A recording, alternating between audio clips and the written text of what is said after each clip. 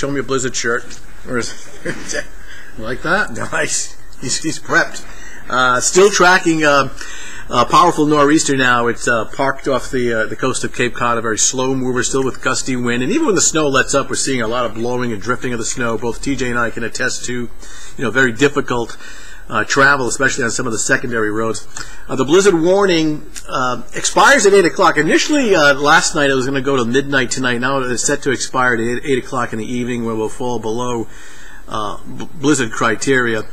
Take a look at, for the governor still says the travel ban is in effect throughout the afternoon. Of course, the snow-covered roads and blowing and drifting of snow, and still tracking some snow bands on Doppler radar, and moderate to heavy snow at times, and certainly some areas could still pick up an inch or two of snow in some of these heavier bands. A little time lapse we did in our Pinpoint weather yard in East Providence last night, early this morning. You can see the snow piling up, and it continues to snow in many areas this afternoon. What to expect? Well, 18 to 24 inches of snow. I mean, most of this has actually occurred already, so I would say 90% of the snow has fallen, but we'll still get some pockets of an additional 1 to 3 inches in some of these heavier bands of snow that are still coming through off the ocean right now. Significant, in fact, major coastal flooding with this storm, much like what happened back in the blizzard of '78 across east coastal Massachusetts. Places like Scituate with cars flooded with water coming in off the coastline during the high tide cycles, along with these very strong northeasterly winds. Snowfall amounts so far: Burrillville leading the pack at 24, Smithfield at 20, Riverside 20, including Somerset, Coventry just shy of 18. The Edport and Warwick 17.3, and TJ, you were telling me that's the 8th or 9th? The 9th largest snowstorm. Like 9th largest snowstorm at the airport in Warwick, and we need an additional. I think I have the data right here. Do I? Let me go back here. Yeah, there we go. So what do we need to get into the top 5? We would need probably how much more?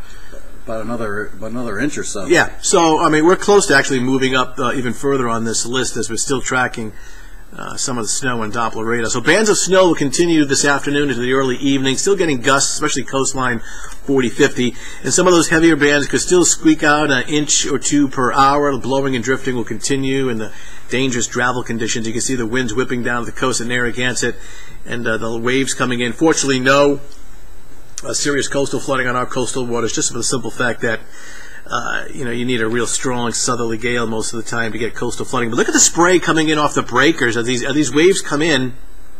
You can see some of the spray right in. There you go. As the winds are still howling out there along the coastline, 45, even 50 miles per hour. Echo Lake, a real cool time lapse here, but what an eerie landscape.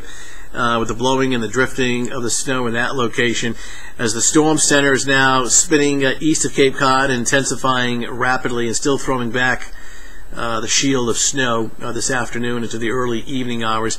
Take a look at Futurecast at 4 o'clock, and it shows the bands of snow. Advance this now. As you can see, things will be winding down this evening. So snow continues moderate to heavy at times into the late afternoon hours, and then things will dry out this evening as some leftover light snow, but blowing and drifting. A bitterly cold night. Wind chills will be below 0.